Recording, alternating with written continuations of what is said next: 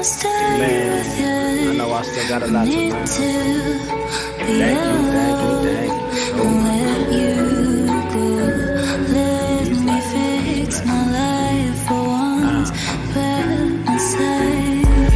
Now, here I am, feeling like a new man. Got a new game plan. Stack that money, make this change. Better fortify my lane. Smoke away all the pain. Need a mask like I'm vain. Sobriety is driving me insane. What's up, girl? Yeah, how you doing? Acknowledge your effort and note all your movement. What's happening? It's happening. It's time to move on. That's the reason why I'm writing the song. You were not there for me, but it's okay. Destiny's timing and ours wasn't great. Talking about I Don't Love You off the album Repressed Expression on all streaming platforms. So this song is about when you are over the person that, you know, kind of broke your heart, you know, did whatever, you know, dumped you, whatever the case may be. Or when you are just over the feelings, or maybe if you broke up with someone but still you don't have some feelings.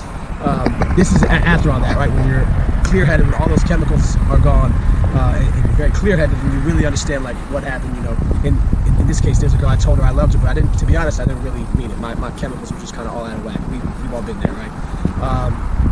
So this is what that song is about, is the clear-headedness of afterwards, kind of, you see kind of the black and white of everything, and you take those lessons and you are now the better version of yourself. And this song is the realization of you being the better version of yourself as a result of the lessons the relationship taught you. So check it out, I Don't Love You, produced by Potential Patterson, shout out, man.